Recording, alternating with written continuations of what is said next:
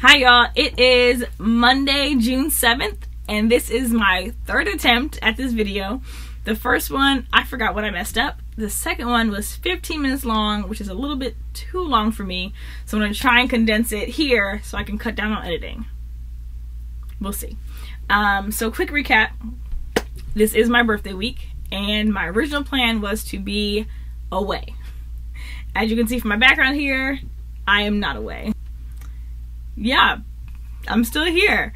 I think busyness, finances, those two things were very big contributing factors in me scaling down, scaling back, and canceling some of my birthday plans.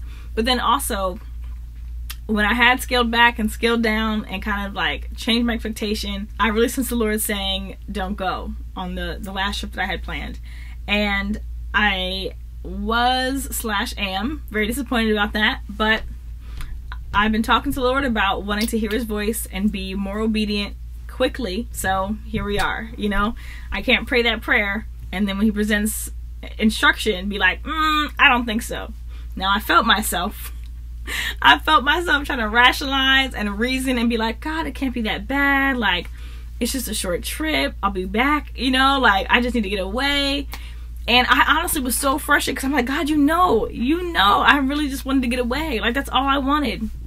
And it opened the door to some really good conversations with the Lord to show that I still need to grow in my trust and how I trust him. You know, I try and be as just real with God as possible. And I was like, Lord, the verse says, those who trust in you will not be disappointed. But I feel like I let things go and I was disappointed in the past. So now I'm like, maybe I shouldn't let them go all the way. Now that's not right. That's not the right way to think. But that's where I was. That's where I was. And I didn't even realize that. You know, I think the beauty sometimes of just life and willingness to just be transparent and process things with God is you like, there's a verse that says, out of the abundance of the heart, the mouth speaks. If you would just ask me point blank, do you trust God? I'd be like, yeah.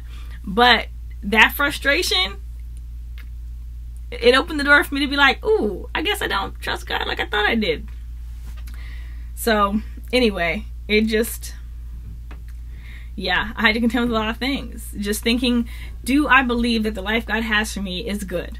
And then do I believe that I'm going to enjoy it? You know, is that important to God? Does he care if I enjoy the life he has for me? So I think I had this idea of, I'll just go along with whatever he says, but I'm not going to enjoy it. But he loves me, and he knows me better than I know myself. So the stuff that he has that he says is good for me, I have to be willing to trust that it is good. And just do what he says to do. And that is harder than it should be, you know?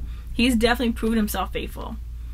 I can't even sit here and, there are many ways. When I sit and look back on my life, I know God loves me. And I know his good things in store. And I'm not going to cry through this video. Because we did that last time. And I'm not going to do it again. But my point is, I gotta trust God. And I gotta obey. That's just my life now. Before I would have tried to reason it out and do different things. But I just have committed to doing what God says. To being honest about where I am. To getting help. To trying. To not ignoring the parts of me that need to be worked on. And that is kind of a bummy, it's not enjoyable. It's not enjoyable right now, but it's helping me. It's refining me. So there we go. And it ended up being really good because yesterday when all this stuff kind of came to a head, I canceled my travel plans for that afternoon, but I just still was like, I need to get out the house. I'm in my own head too much. And I was getting so frustrated. And so I hopped on the bus and I went to this park that I've passed many times. And I just sat there. I talked to the Lord a little bit and I walked around. I went on the swings, which, you know, if you know me, you know I love playgrounds. I just kind of hung out. And then I went home. And it was great. It's been an interesting weekend. I did get to sleep over my friend's house. We had a very late Friday night, so I didn't get to see her a whole lot that night. But then Saturday we hung out with her family, had some good conversations, and played catch with her daughter, my little niece. So yeah, it's been a good couple of days, you know. And I think that's the thing is to Like, Robin, you got first world problems, sis. You know? All things considered, you got first world problems only, you know?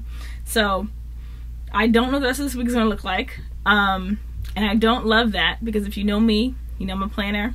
I like to have a set agenda in place regularly, but especially for my birthday. That's where we are today. It's June 7th. We're 3 days away, which is crazy because I was thinking, like, we're halfway through the year. What? Where did 2021 go? Yeah, there's just so much. There's just so much going on, and I'm really excited. I do want to do I think another video about just some expectations of 32, walking into this new year of my life. Just some reflections on turning 32, which is crazy because I feel like I'm still 25 or 26. I kind of miss those years, to be honest. Someone was saying, like, when you get older, you don't wish you were back in the... But I do. I wish I could take, like, the things I've learned and transport them back into 26-year-old Robin and make several different choices. Several. But yeah, I think my next video is going to be a reflections video, maybe of, like, the last few years and choices that I've made, some that I regret, and some that I'm grateful for. But yeah, I think that's about it. I don't think I have anything else significant to share with you guys. Oh, I did want to share updates on finances. So I'm doing, like, okay with the whole debt thing. I was really counting on that president to come through with this debt cancellation thing, and I feel like he had one job and he did not do it. I'm gonna still pray for him, okay? I'm gonna still pray for you, President Biden, because you gotta complete student loans. I thought you were gonna do that for us. So we're gonna keep praying about that because I'm not here for it. But beyond that, my financial goals, they're going okay. I just wish I'd been a millionaire 6 months ago and could just knock some of these things out. Originally, a lot of my birthday plans changed because I couldn't justify spending the money on them. And I really wanted to tackle some of this debt stuff. I have some business things to pay for. Yeah, I feel like a lot of times I'm kind of just stalled, waiting for money. I don't know. Yeah, I think that's about it. Hey, thank you for watching. Still surreal that I'm doing this. Still so strange to me, but we're gonna keep rocking. I'll see you later.